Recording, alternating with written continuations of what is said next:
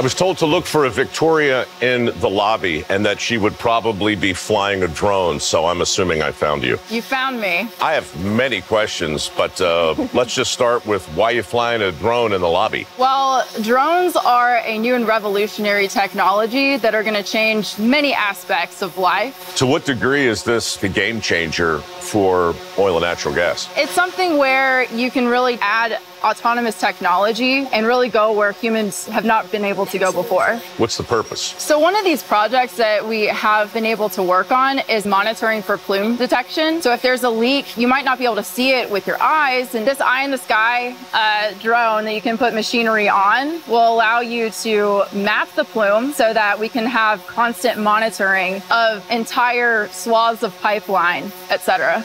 Entire swaths of pipeline? Entire swaths of pipeline. I think we just figured out what to call this particular segment.